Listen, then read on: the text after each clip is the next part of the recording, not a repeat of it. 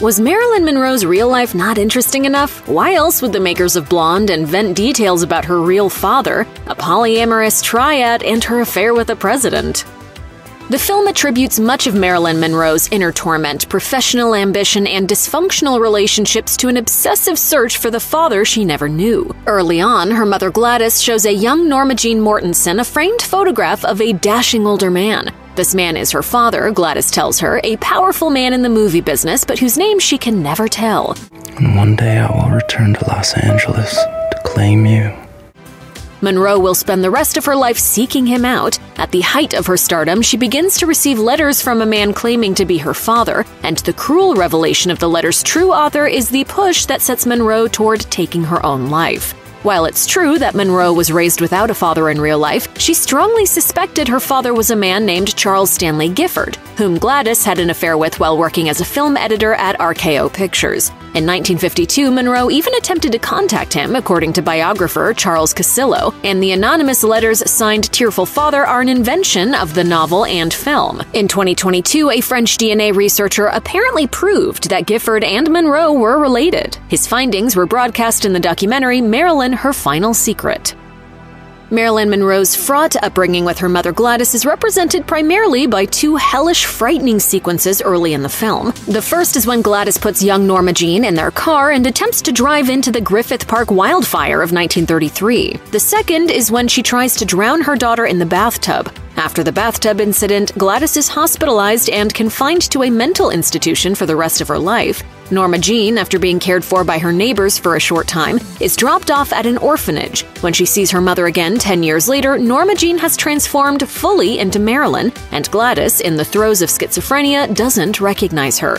While the specific incidents presented here may not be confirmed, both Gladys and her mother, Della Monroe, were known to have violent outbursts related to mental illness. Monroe's earliest years were mostly spent in the care of family friends. In an incident detailed in J. Randy Taraborelli's book, The Secret Life of Marilyn Monroe, Della talked her way into the home where infant Norma Jean was living and tried to smother her with a pillow. Later, when Norma Jean was 3, Gladys attempted to abduct her by stuffing her in a duffel bag. After Gladys was institutionalized in 1934, Norma Jean was a ward of the state, living in orphanages and foster homes before being taken in by family friend Grace Goddard at age 11.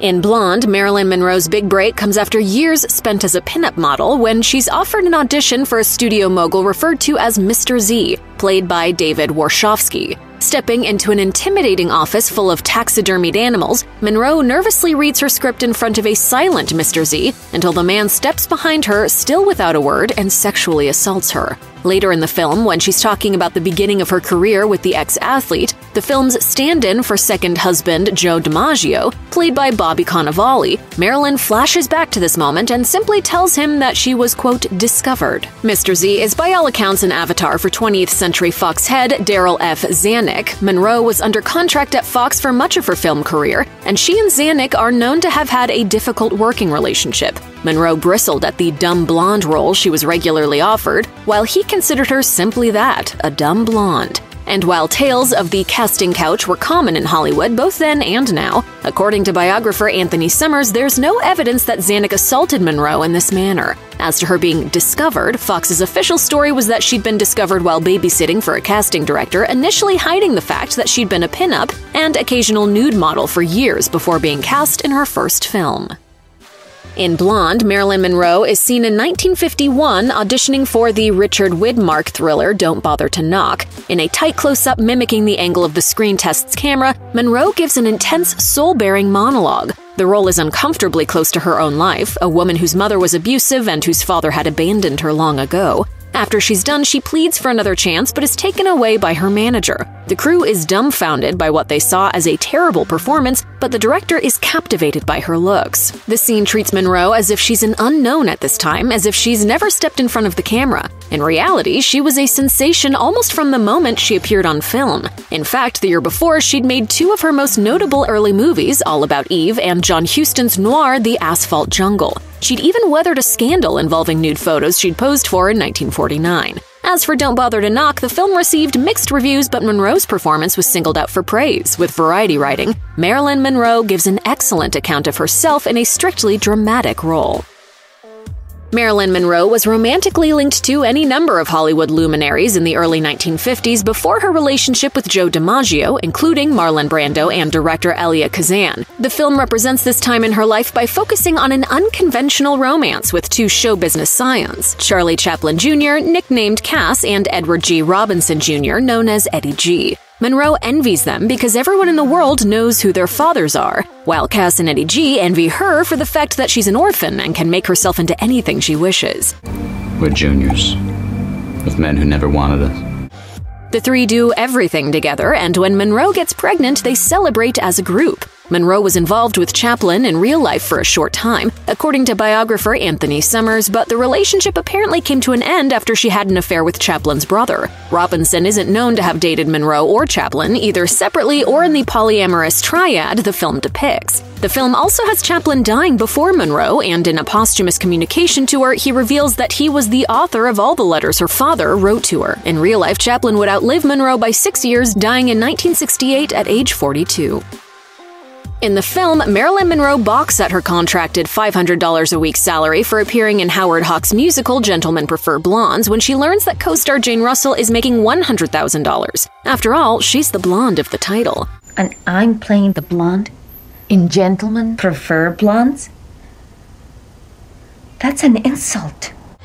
But there are other complications in taking the role beyond money. Her pregnancy is a professional barrier, and she also fears that her mother's mental illness could be hereditary. At the studio's insistence, Monroe decides to terminate the pregnancy, leading to the first of the film's 2 graphic abortion sequences. Verifying the accuracy of Monroe's abortions, or even if she had any, is difficult. It was illegal nationwide to terminate a pregnancy in 1953, and the notion that Monroe had several abortions in the course of her life was popularized by author Gloria Steinem in her 1986 biography Marilyn Norma Jean. However, it is known that Monroe was paid considerably less for her star-making role in Gentlemen Prefer Blondes. It was one of many small insults during her time under the thumb of Darryl F. Zanuck, and a large part of her motivation to break her contract with Fox and start her own production company. This, however, is a chapter in her life that the film ignores, along with any other sense that Monroe was an active participant in her career. After Marilyn Monroe's abusive marriage to the ex-athlete ends in divorce, she retreats to New York City to study acting. When the Playwright, the film's stand-in for Arthur Miller, played by Adrian Brody, sees her in a reading of one of his plays, he assumes that she's been cast because the director is in love with her. But as the lights come up after the reading, the Playwright is in tears at her performance. Monroe impresses him with how well-read she is, while she connects to his gentle intellectualism, a complete opposite of the prudish brutality of the ex-athlete. The two marry in 1956. The film frames the play reading as the first time they meet. The Playwright has heard of her, obviously, but they don't know each other. In real life, Miller and Monroe met in Los Angeles in 1950. The two would correspond off and on over the years until reconnecting in New York in 1955 while Monroe was studying at the Actors Studio and managing her own production company. Miller, however, was married at the time of their affair and under investigation by the House Un-American Activities Committee for alleged communist affiliations. There is nothing a politician won't stoop to if it means some publicity for him or some power. Monroe stood by him through both his divorce and his legal troubles, none of which is given any space in Andrew Dominik's film.